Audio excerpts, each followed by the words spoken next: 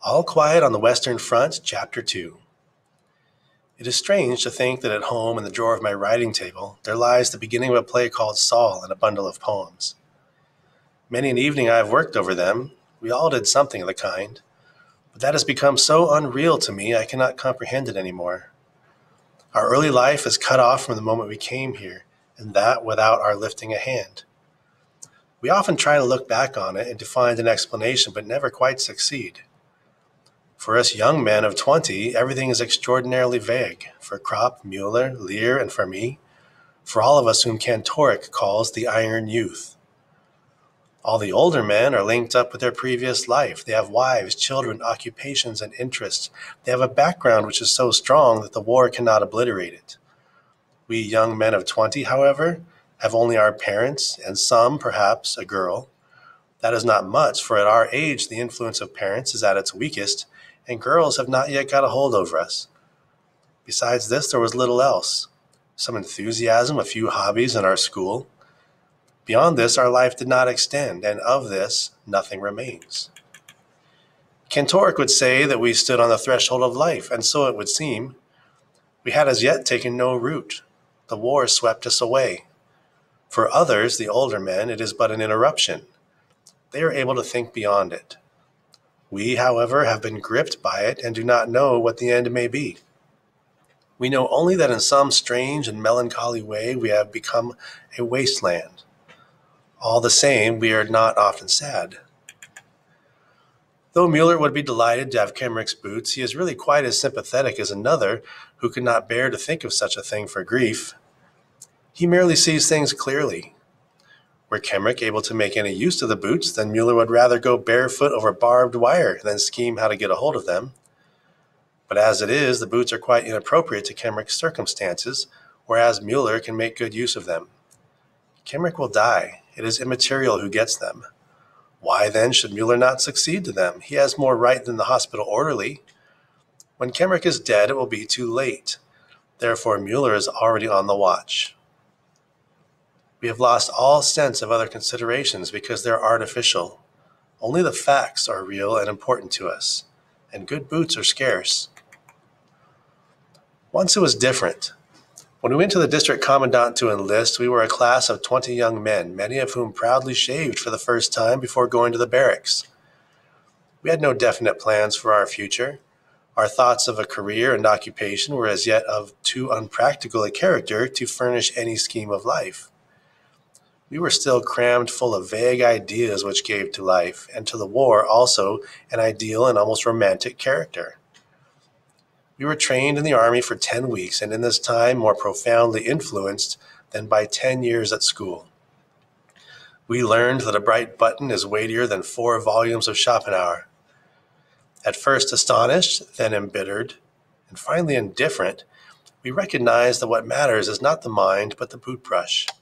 Not intelligence, but the system. Not freedom, but drill. We became soldiers with eagerness and enthusiasm, but they have done everything to knock that out of us. After 3 weeks, it was no longer incomprehensible to us that a braided postman should have more authority over us than had formerly our parents, our teachers, and the whole gamut of culture from Plato to Getty. With our young, awakened eyes, we saw that the classical conception of the fatherland held by our teachers resolved itself here into a renunciation of personality, such as one would not ask of the meanest servants. Salutes springing to attention, parade marches, presenting arms, right wheel, left wheel, clicking the heels, insults, and 1,000 pettifogging details. We had fancied our task would be different, only to find we were to be trained for heroism as though we were circus ponies. But we soon accustomed ourselves to it. We learned, in fact, that some of these things were necessary, but the rest merely show. Soldiers have a fine nose for such distinctions. By 3s and 4s, our class was scattered over the platoons amongst Frisian fishermen, peasants, and laborers with whom we soon made friends. Kropp, Mueller, Erich, and I went to No. 9 platoon under Corporal Himmelstas. He had the reputation of being the strictest disciplinarian in the camp and was proud of it. He was a small, undersized fellow with a foxy waxed mustache who had seen 12 years' service and was in civil life a postman. He had a special dislike for Krop, Chod, and Westus and me, because he sensed a quiet defiance. I have remade his bed 14 times in one morning. Each time he had some fault to find and pulled it to pieces. I have kneaded a pair of prehistoric boots that were as hard as iron for 20 hours, with intervals, of course, until they became as soft as butter, and not even Himmelstas could find anything more to do with them. Under his orders, I have scrubbed out the corporal's mess with a toothbrush. Krop and I were given the job of clearing the barrack square of snow with a hand broom and a dustpan, and we would have gone on till we were frozen had not a lieutenant accidentally appeared who sent us off and hauled Himmelstas over the coals. But the only result of this was to make Himmelstas hate us more. For 6 weeks consecutively, I did guard every Sunday and was hut orderly for the same length of time. With full pack and rifle, I've had to practice on a wet, soft, newly plowed field the prepare to advance, advance, and the lie down, until I was one lump of mud and finally collapsed. 4 hours later, I had to report to Himmelstas with my clothes scrubbed clean, my hands chafed and bleeding. Together with Krop, Westus, and Chioden, I have stood at attention in a hard frost without gloves for a quarter of an hour at a stretch, while Himmelstas watched for the slightest movement of our bare fingers on the steel barrel of the rifle. I have run 8 times from the top floor of the barracks down to the courtyard in my shirt at 2 o'clock in the morning because my drawers projected 3 inches beyond the edge of the stool on which one had to stack all one's things. Alongside me ran the Corporal Himmelstas and trod on my bare toes. At bayonet practice, I had constantly to fight with Himmelstas, I with a heavy iron weapon, whilst he had a handy wooden one with which he easily struck my arms till they were black and blue. Once, indeed, I became so infuriated that I ran at him blindly and gave him a mighty jab in the stomach and knocked him down. When he reported me, the company commander laughed at him and told him he ought to keep his eyes open. He understood Himmelstas and apparently was not displeased at his discomfiture. I became a past master on the parallel bars and excelled at physical jerks. We have trembled at the mere sound of his voice. But this runaway post horse never got the better of us. One Sunday, as Krop and I were lugging a latrine bucket on a pole across the barrack yard, Himmelstas came by, all polished up and spry for going out. He planted himself in front of us and asked how we liked the job. In spite of ourselves, we tripped and emptied the bucket over his legs. He raved, but the limit had been reached. "That means clink," he yelled. But Krop had had enough. "There'll be an inquiry first," he said, "and then we'll unload." "Mind how you speak to a non-commissioned officer," bawled Himmelstas. "Have you lost your senses? You wait till you're spoken to. What will you do anyway?" "Show you, Corporal," said Krop, his thumbs in line with the seams of his trousers.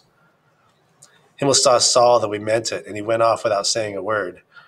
But before he disappeared, he growled, "You'll drink this." But that was the end of his authority. He tried it on once more in the plowed field with his prepare to advance, advance, and lie down.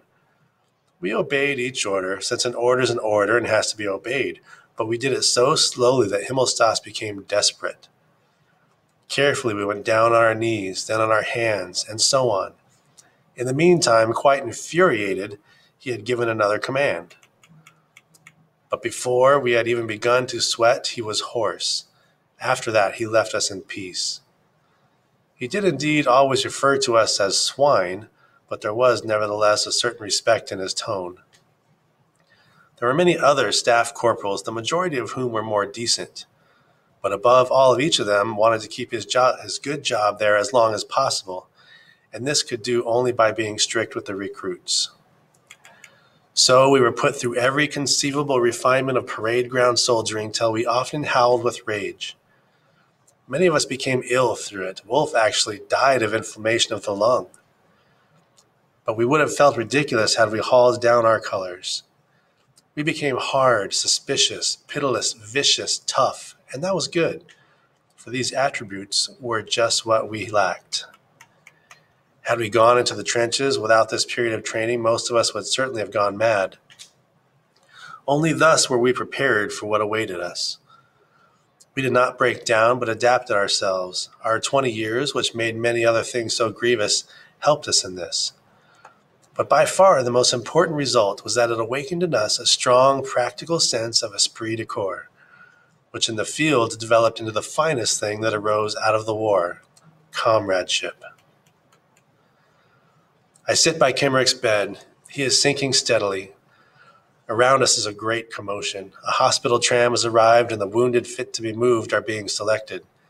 The doctor passes by Kemmerich's bed without once looking at him. Next time, Franz, I say. He raises himself on the pillow with his elbows. They've amputated my leg. He knows it too, then. I nod and answer. You must be thankful you've come off with that. He is silent. I resume. It might have been both legs, Franz. Wegler had lost his right arm. That's much worse. Besides, you'll be going home. He looks at me. Do you think so? Of course. Do you think so? He repeats. Sure, Franz, once you've gotten over the operation. He beckons me to bend down. I stoop over Ben and he whispers, I don't think so. Don't talk rubbish, Franz. In a couple of days you'll see for yourself. What is it anyway, an amputated leg? Here they patch up far worse things than that. He lifts one hand. Look here, though, these fingers. That's the result of the operation. Just eat decently and you'll soon be well again. Do they look after you properly? He points to a dish that is still half full. I get excited. Franz, you must eat. Eating is the main thing. That looks good, too. He turns away. After a pause, he says slowly, I wanted to become a head forester once. So you may still, I assure him. There are splendid artificial limbs now.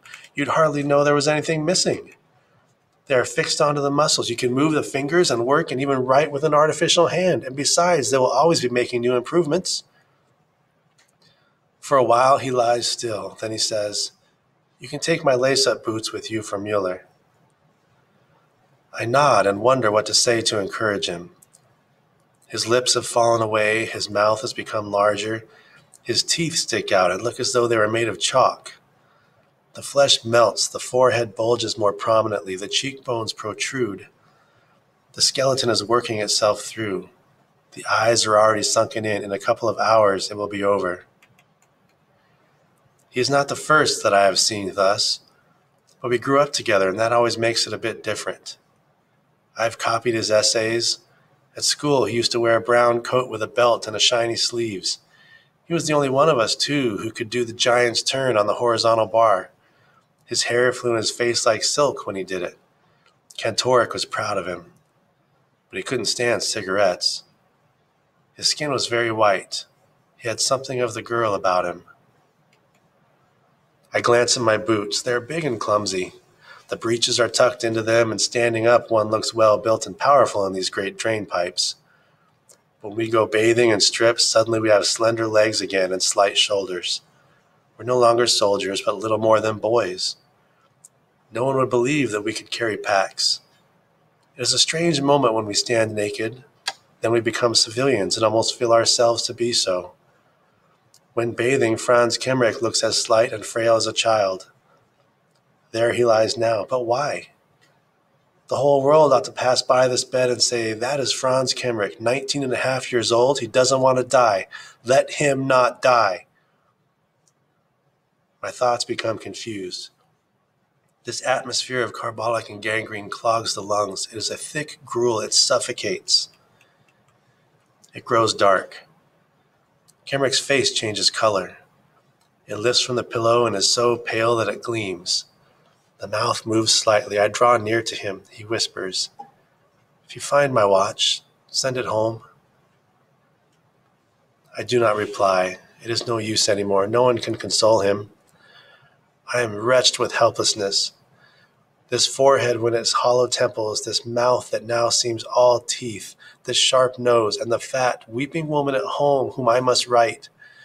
If only the letter were sent off already. Hospital orderlies go to and fro with bottles and pails. One of them comes up, casts a glance at Kemmerich, and goes away again. You can see he is waiting. Apparently he wants the bed. I bend over Franz and talk to him as though that could save him. Perhaps you will go to the convalescent home at Klosterberg, among the villas, Franz. Then you can look out from the window across the fields to the 2 trees on the horizon. It is the loveliest time of year now, when the corn ripens. At evening the fields in the sunlight look like mother of pearl, and the lane of poplars by the Klosterbach, where we used to catch sticklebacks. You can build an aquarium again and keep fish in it, and you can go without asking anyone. You can even play the piano if you want to. I lean down over his face, which lies in the shadow. He still breathes lightly. His face is wet. He is crying. What a fine mess I have made of it with my foolish talk. But Franz, I put my arm round his shoulder and put my face against his. Will you sleep now? He does not answer. The tears run down his cheeks. I would like to wipe them away, but my handkerchief is too dirty. An hour passes. I sit tensely and watch his every movement in case he may perhaps say something. What if he were to open his mouth and cry out? But he only weeps, his head turned aside. He does not speak of his mother or his brothers and sisters. He says nothing. All that lies behind him, he is entirely alone now with his little life of 19 years and cries because it leaves him. This is the most disturbing and hardest parting that I've ever seen, although it was pretty bad to watch with Tejian, who called for his mother, a big bear of a fellow who, with wild eyes full of terror, held off the doctor from his bed with a dagger until he collapsed. Suddenly Kenrick groans and begins to gurgle. I jump up, stumble outside, and demand, "Where's the doctor? Where's the doctor?" As I catch sight of the white apron, I seize hold of it. "Come quick, Franz Kenrick is dying." He frees himself and asks an orderly standing by, "Which will that be?" He says, "Bed 26, amputated thigh." He sniffs. "How should I know anything about it? I've amputated 5 legs today." He shoves me away, says to the hospital orderly, "You see to it," and hurries off to the operating room. I tremble with rage as I go along with the orderly. The man looks at me and says, "One operation after another since 5 o'clock this morning. You know, today alone there have been 16 deaths. Yours is the 17th. There will probably be 20 altogether." I become faint. All at once I cannot do any more. I won't revile any more. It is senseless. I could drop down and never rise up again. We are by Kenrick's bed. He is dead. The face is still wet from the tears. The eyes are half open and yellow like old horn buttons. The orderly pokes me in the ribs. "Are you taking the things with you?" I nod. He goes on, "We must take him away at once. We want the bed." Outside, they're lying on the floor.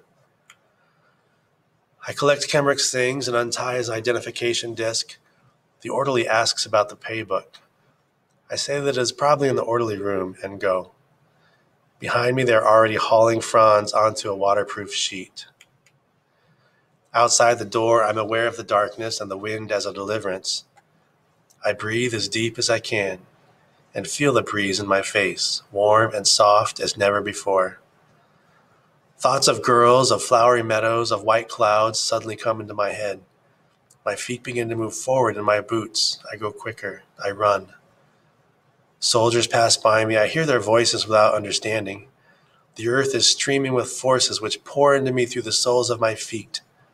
The night crackles electrically. The front thunders like a concert of drums. My limbs move supply. I feel my joints strong. I breathe the air deeply. The night lives. I live. I feel a hunger greater than comes from the belly alone. Mueller stands in front of the hut waiting for me. I give him the boots. We go in and he tries them on. They fit well. He roots among the supplies and offers me a fine piece of saveloy. With it goes hot tea and rum.